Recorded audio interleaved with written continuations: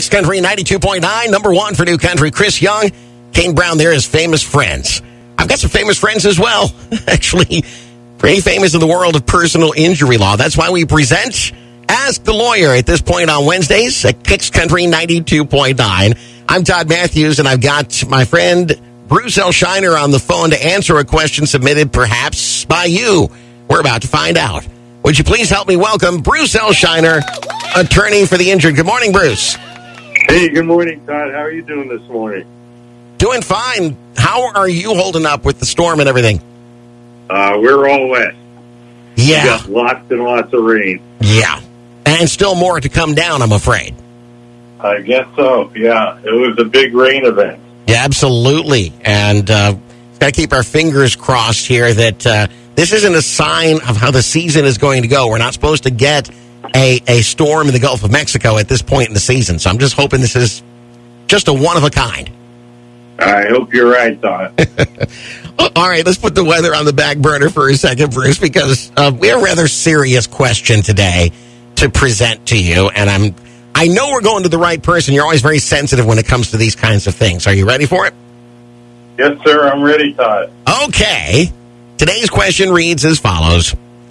My niece was taken into custody through a Baker Act court order, and due to a lack of availability at the women's mental health section of her local hospital, she was placed in the male section of the mental wing.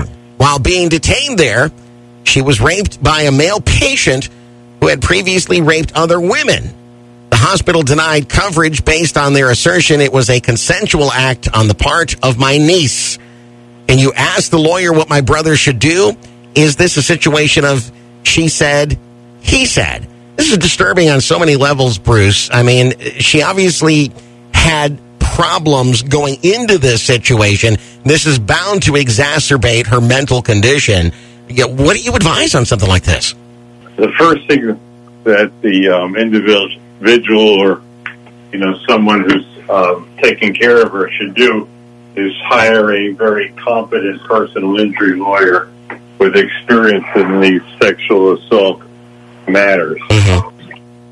It's really very painful to me to see how the hospital is treating this. It's like throwing a little child in the lion's den and blaming the child for being in the wrong place. Right. Here's a person that needs help. The definition of being Baker Acted, mm-hmm. that you're mentally ill and that without treatment and without protection, you're at risk to harm of yourself or others. Mm-hmm. So, the hospital duty at that time was to protect this person, mm-hmm. not to put her in harm's way. And I believe by putting her in the, men's section that they put her in harm's way. Yes, certainly. They obviously did. Does it add or in any way make it a more substantial case that he was known to have done this to other women? Well, absolutely. They should have isolated this person and made sure that he wasn't around women where he could do that.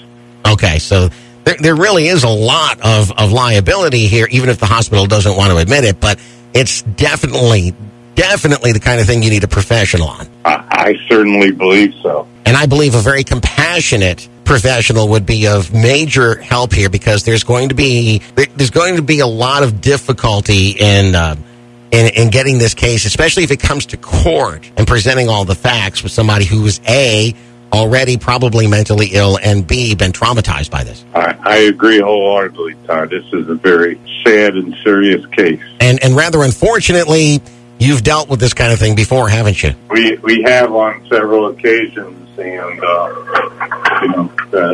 we're ready to help. All right. All right, Bruce, I wish I didn't have to bring you questions like this, but there's some comfort in knowing that, again, I think we're going to the right person with questions like this. Thank you so much for your feedback this week. Okay, thank you, Todd. And I look forward to talking to you next week for another Ask the Lawyer segment. I look forward to it as well, and I hope our weather clears up and is nice and sunny. I'm sure it will be. You take care. Say hi to the family for me. Thanks, Todd. Okay, bye-bye. Ladies and gentlemen, let's go to it again for Bruce L. Scheiner, attorney for the injured. If you've got a question you'd like to submit, simply go to our website and type in the keyword Bruce in the search box to submit your question. If you've got a more immediate situation, what we've shared today is really immediate and pressing. You might want to call the Port Charlotte office of Bruce L. Scheiner and Associates. Get some direct help at 941-743-7777. 941-743-7777. And tell them that Todd sent you from Kicks Country 92.9.